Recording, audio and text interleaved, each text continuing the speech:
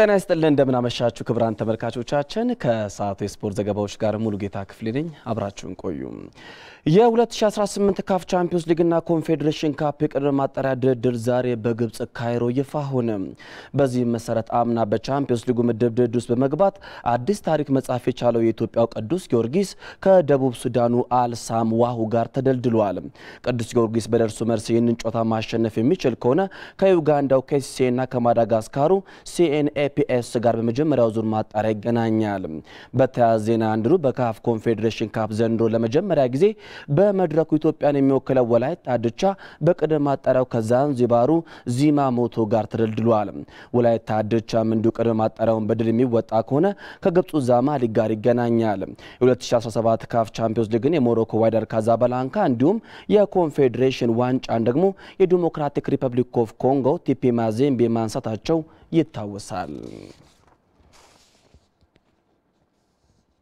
የኦሮሚያ እግር ኳስ ፌዴሬሽን በኢትዮጵያ እግር ኳስ ፌዴሬሽን ምርጫ በዶክተር አሸብር ላይ ያቀረበው የተገቢነት ቅሬታ መመሪያና ደንብን የተከተለ ውሳኔ አልተሰጠም አለ የኢፌዴሪ ወጣቶችና ስፖርት ሚኒስቴር ማህበራት ማደራጃ የኢትዮጵያ እግር ኳስና ቅርጫት ኳስ ፌዴሬሽኖች መተዳደሪያ ደንቦችን በድጋሚ እንዲመረምርም ጠይቋል ግርማ በቀለ ዝርዝር አለው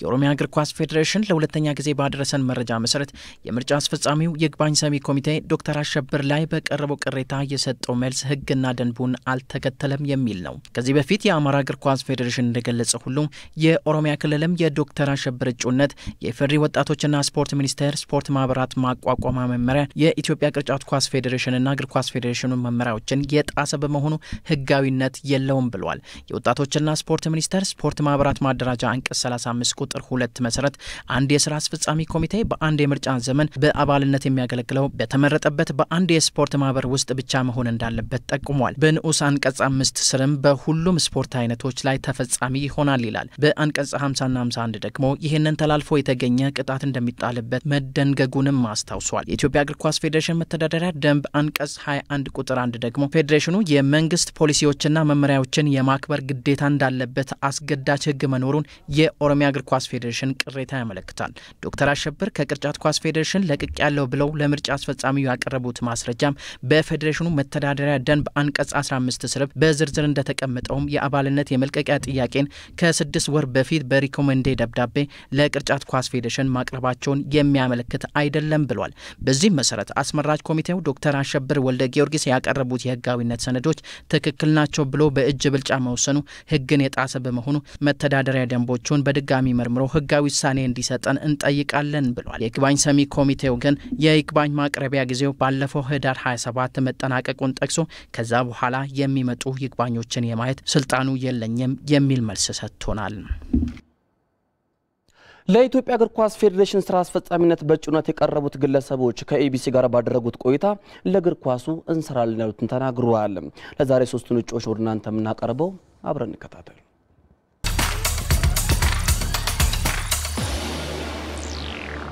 ሰውነት ቢሻው ባላለው የቀድሞ ኢትዮጵያ ብሔራዊ ቡድን ዋና አሰልጣኝ ነበርኩ በአሁኑ ጊዜ ደግሞ በአማራ ክልል ለኢትዮጵያ ፉትቦል ፌዴሬሽን ለስራ አስፈጻሚነት ተወክዬ ለውድድር የቀረብኩ ሰው ነኝ ኮሎኔል አወል አብድራሂም ለኢትዮጵያ እግር ኳስ ስራ አስፈጻሚ አባልነት በእጩነት ቀርቤያለሁ ከትግራይ ክልል ነው ተወክዬ የመጣሁት ዶክተር ኃይሌ ቲቻ ይባላልው ከኦሮሚያ ክልል ለኢትዮጵያ እግር ኳስ ፌዴሬሽን ለስራ አስፈጻሚነት ተወክዬ የሚወዳደር ነው አሁን ወደ ስራ አስፈጻሚነት ሲመጡ እርሱ በኩሉ አሁን ካለበት ኢትዮጵያ እግር ኳስ የወረደ ደረጃ ምን ለመለወጥ ምን አዲስ እቅዶችን ይዞ መጥቷል በፌዴሬሽኑም ሆነ በተለያዩ አካላት ጋር ያለ ሪሌሽን ስሙዝ ማድረግ ነው ቀጥታ ምን በተዘዋዋሪ በቀጥታ ምን በተዘዋዋሪ ያሉትን ግንኙነቶች ማላላት ነው አሰራሮችን የሥራ ሂደቶችን መዝርጋት ነው ስራው ሊሰራ የሚችለው ከእቅድ ጀምሮ ማለት ስናቅድ ሊተገበሩና ሊያሰሩ የሚችሉትን እቅዶች ማስቀመጥ መቻል አለብን ናሽናል ቲሞች የሉንም እኛ ናሽናል ቲም ነው የሚኖረን እግር ኳስን የሚያፈቅር እግር ኳስን የሚወድ አገር ሁሉ በእግር ኳስ ብዙ ገንዘብ የሚያፈስ አገር ሁሉ የማይከተለው አሰራር ነው ይሄን ፍቅር ይሄን በእግር ኳስ ያበደን ህዝብና ለእግር ኳሱ ፈሰስ የሚያደርግ ድርጅትና መንግስት ማስደሰት የሚቻለው ህዝቡን ማስደሰት የሚቻለው ብሔራዊ ቡድኖችን መፍጠር ሲቻል ነው። በኢትዮጵያ ደረጃ በሁሉም ክልሎች በትምህርት ቤቶች በክፍለ ከተሞች በአጠቃላይ በሀገሪቱ ከስር በሁሉም የሀገራችን ጫፎች ያሉ ከስረ መሰረቱ ያሉ ህፃናት በየአካባቢ ያሉ ህፃናት እና ታዳጊዎች የሚያድጉበት ፕሮግራም መዘርጋት አለበት። በቀጣይ ታህሳስ 16 የሚካሄደው የኢትዮጵያ እግር ኳስ ፌዴሬሽን ምርጫን አስመልክቶ የኢትዮጵያ ብሮድካስቲንግ ኮርፖሬሽን በዛሬው ዕለት ከባለድርሻ አካላት ጋር ውይይት አድርጓል። ከአሰልጣኞች ማህበራት፣ የቀድሞ አመራር አካላት፣ አሰልጣኞችና ጋዜጠኞች ማህበራት፣ የቀድሞ ተጫዋቾችና ዳኞች ተወካይ በውይይቱ ተገኝተዋል። የባለድርሻ አካላቱ አሁን እግር ኳሱ ላለበት ዝቅተኛ ደረጃ ለረጅም ዓመታት ዘለቀ አመራር ክፍተት መሆኑን ተናግረዋል። እግር ኳሱ ላለበት ችግር ወደ ተሻለ ደረጃ እንዲመጣ ከቀናት በኋላ የሚካሄደው ምርጫም ወሳኝ እንደሆነ አስረድተዋል። ለዚህ ደግሞ መራጩ አካል ኃላፊነቱን በትኩረት ለመወጣት አለበትም ብለዋል። መራጮቹ ላይ ነው አሁን ስራው ያለው። እነማንን ለመምረጥ ነው እየመጡ ያሉት? ለመምረጥ የሚመጡት እነማንን ነው? ወይም ምን ያህል አውቀዋቸዋል ሰዎችን? ኦፍ ኮርስ የመራጭ ኮሚቴው አንዳንድ ስራዎች ይሰራል ብዬ ገምታለሁ። የማስተዋወቅ ስራ እና በትዕዛዝ በአደራ ሳይሆን የሚመጡት በእውን ለኢትዮጵያ ህዝብ ይጠቅማል፣ አሁን ለዚህ ለብዙ አቤቱታ ሮሮ ላሰማው ህዝብ ምላሽ ሊሰጡ ይችላሉ የሚሏቸው ሊመርጡ ይገባል። ግልጹን እንነጋገርም ከተባለ ከአካባቢያዊ ስሜት ይሄ ከመንደር ከሚባለው ነገር መውጣት አለበት። ለዚህ ታሪካዊ ኃላፊነት እያንዳንዳችን ከቡድናዊ ነገር ስሜት ወጣ ብለን የኢትዮጵያን ስፖርት ብቻ እና ችሎታን ያማከለ መልኩ ቀደም አንድ ወንድሜ ከዛ አካባቢ አንስቶታል። ለምን ከአንድ ክልል 5-6 አይመረጥም? ችሎታው ከቻለ እነዛ መራጮች ፌቨር የሚሰራላቸውን ሰው ሳይሆን መምረጥ ያለባቸው ትክክለኛ ስራ መስራት የሚችል ሰው መምረጥ ያለባቸው። በመጨረሻም ከውጭም የእንግሊዝ ፕሪሚየር ሊግ 17ኛ ሳምንት ዛሬ 7 ጨዋታዎች ይደረጉበታል።